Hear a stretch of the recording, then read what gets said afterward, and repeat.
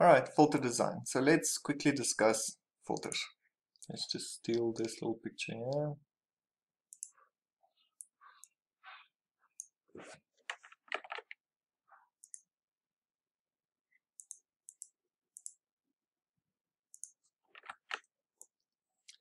So normally in filter design, you normally would see something like this, where they say a low pass filter looks like, brushes.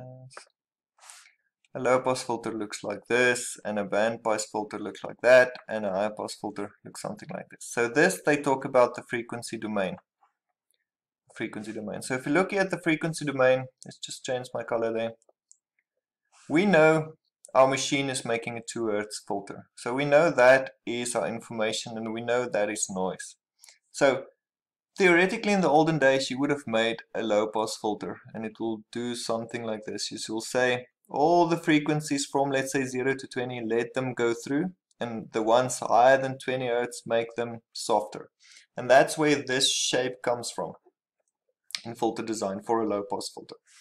For a band pass filter, let's say your machine was actually that information, but there was a low noise and a high noise.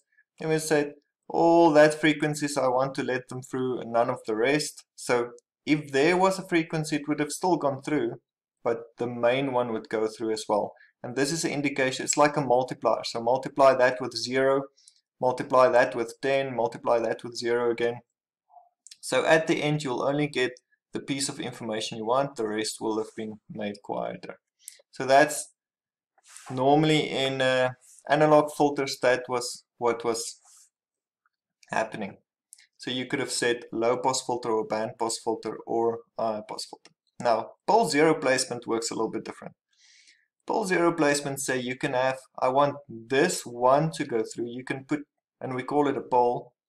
You can put a pole there at 2 Hz. I want that frequency to go through, and I want to stop this specific one, and I want to stop that specific one. So you can design it more precise. You can put something here as well, maybe there, and you can put some other values there as well. And then this filter would look something like this. So it's not a low pass filter, it's some sort of band pass filter, but it's not as analog filter. We have to decide. Let me try and explain it differently. Let's say you are interested for some reason in these two signals. Remember, we've deviated from an example again. This, we're interested in this one and we're interested in that one, but we want everything else to be quiet. So we can put a pole there, we can put a pole there, and we can put zeros everywhere else in the filter design process.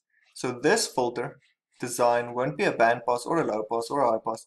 It's going to look something like this, where those two spikes will sit underneath there. So you can have a very customized filter by using pole zero placement. There is going to be a lot of math now to explain how the function works and how to calculate the function for it. But this is in short what's going to happen with the filters. So, back to the software. Sorry, just going, yeah. So in real life, what will happen? You won't have that signal generation part. You will just have a recording part. You'll record a few values so that you can do a Fourier transform on it. The Fourier will kind of show you what components there are, and according to that, you can design your filter. Easiest one will be a low pass, or just a band pass, or just a high pass filter. Or if it's a more complex one, you're going to have to place poles and zeros where you want. So poles, frequencies you want to go through, zeros, frequencies that you don't want to go through. And to show this, we are now generating our own sine wave or our own signal as if it would have came from the machine. So we've got our 2 Hz one there, which is that one. In this case, I made a 50 Hz noise, a single 50 Hz noise. I also added a 70 Hz extra just to demonstrate that it will show you 3 spikes there. You can take it off again if we need.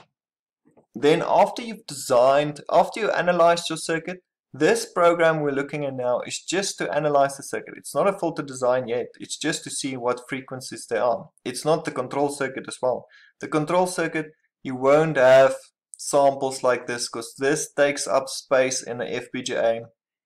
It's unnecessary processing. You want to design something that's real time, that's just going to do the functions that you want. Linear time invariant. So as it records there, it's going to give you the clean sample. As it takes a sample there, the needle's not going to jump around. It's going to be at the value that it's supposed to be. So that's what I'm going to show you how to design now.